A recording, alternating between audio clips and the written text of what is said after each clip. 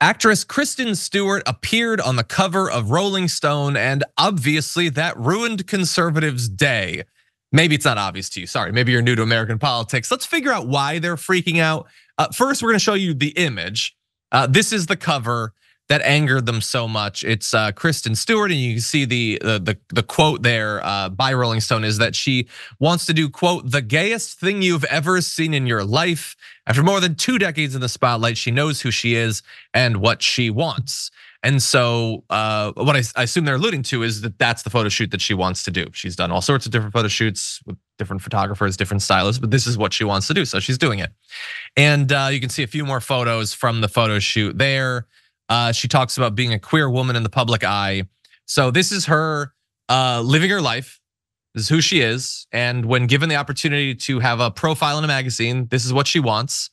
And that just seems like, okay, that seems fine. I don't see why that would ruin your life, but let's figure out why it perhaps should, because a lot of people are triggered about it.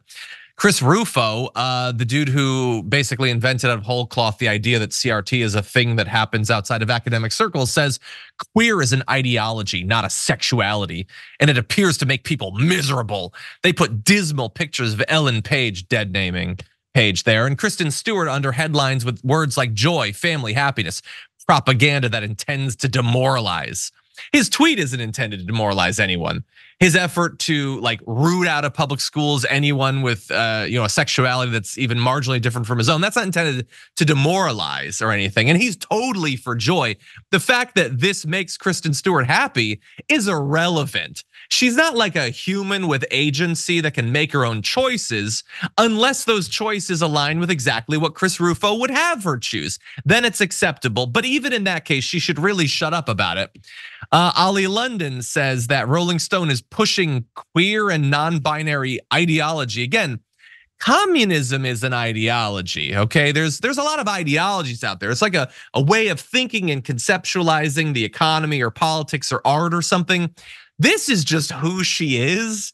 And I'm sorry that you find that uncomfortable, particularly the fact that in one of those photos, she's making a crotch grabbing motion. That's what Ollie London references in that tweet. If only you people had a problem with crotches being grabbed when it was your God Emperor who was going around Hollywood doing it. But anyway, she talks about being a queer woman, blah, blah, blah. Libs of TikTok says it's disgusting. Because what could be more disgusting than someone being who they are? Like maybe the photo turns you on, maybe it doesn't, okay? I don't know why that has to become like a political issue for everyone, but according to the right, it does. Trey, what do you think?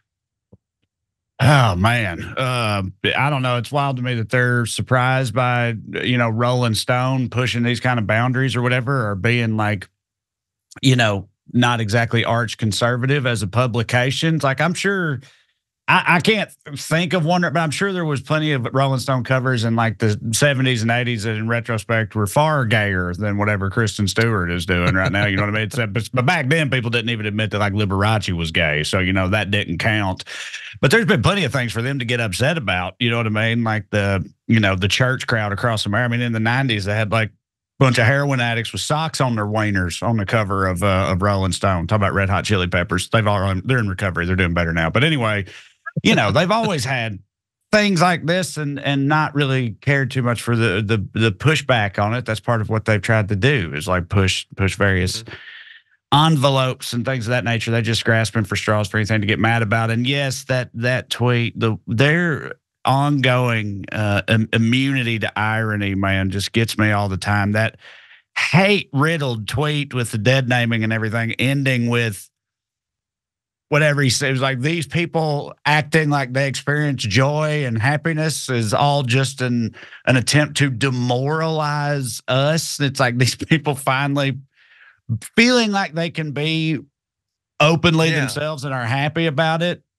Really, the whole purpose of that is just to upset your mamaw, right? And everybody else in her church group. And it has nothing to do with who they are as a person or like you said, their agency or anything. So it's just completely ridiculous. But also, pretty well tracks with most of what they say. Well, and they've made it a thing now that your Mima can't just read Rolling Stone, which she was totally doing beforehand. Right. None of this makes any sense. They're they're busybodies. They're like they have political goals, but their tweets are never about those goals. Their tweets are about politics, but never about what they actually want to achieve. What they want to achieve is to get right-wingers in power to pass economic policies that benefit them and the corporations that they represent. That's what Chris Rufo cares about.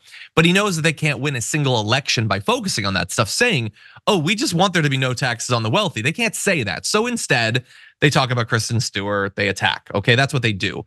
Also, they seem to genuinely think that if you are different from them, you should not exist. At the very least, you cannot exist in public. That is what this is. They used to be like, we're against gay marriage. That act is sacred, so we're against that because of something Bible. We're so far past that. You cannot exist as a gay person, as a queer person, as a trans person, whatever. You simply cannot. They do not, at the very least, you cannot exist in public. You can't be on the cover of a magazine. You can't be in a movie. You can't appear. You need to be hidden away from society. It is an open call for segregation that they feel totally freed up to pursue in advance, again, of the tax policies that they truly care about. They're just, God damn, do they get involved in people's life? And all of it is about the person Kristen Stewart is not coming and trying to seduce your partner. Kristen Stewart isn't doing anything about you. See, we get mad when they attack us, when they try to take away our rights, when they try to stop us from living. They get mad when we live. Like just the fact that a person is out there being queer ruins their day. And that is super weird to me that people live their life that way.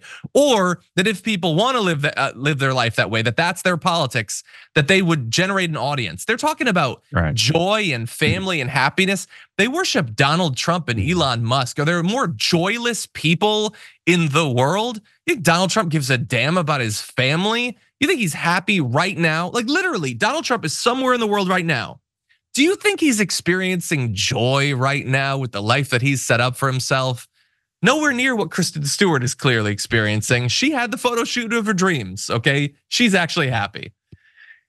Anyway, any other thoughts before we move on? These people just infuriate Like me. you said, it didn't feel like they used to be quite so hardcore about it. And I continue to be kind of incredulous at how it's supposed to be a viable long-term political strategy for them to continue to more and more narrowly define the demographic of person they're okay with existing. Do you know what I mean? Like they just keep finding out and then targeting more and more types of people as being wrong or immoral or they don't want around. You know, it's like unless you are a like straight, white, not poor Christian, American or whatever, then they don't want anything to do with you. And they managed to have some tokens for some other groups here and there that they can point to and use as like an excuse to keep saying their hateful stuff. But I don't understand how in an increasingly diverse country like this one, I don't understand how that's supposed to work out long-term, electorally speaking. But of course, they're working on that because they're trying to suppress the rights of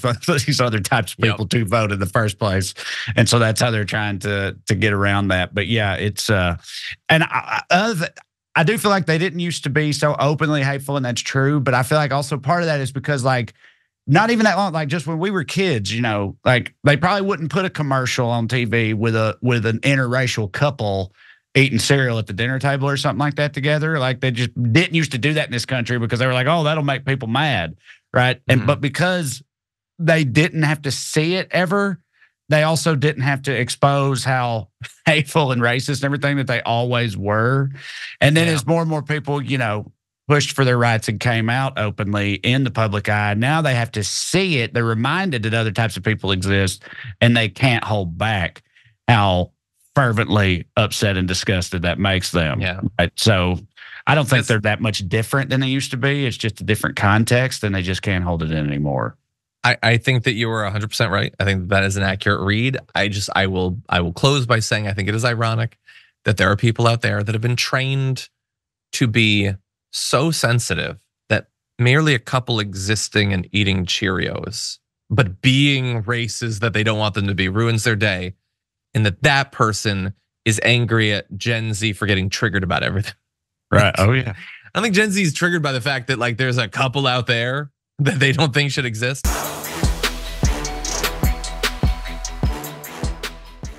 Check out the Damage Report podcast each day, wherever you get your podcasts, whether Pocket Casts or Stitcher or iTunes. You can join me as I give you the news and stories you want, with a range of co-hosts and interview guests jumping in on the fun each day. Again, that's the Damage Report, wherever you get your podcasts. And if you get them at iTunes, don't forget to rate and review. Sometimes I'll read them live on the show.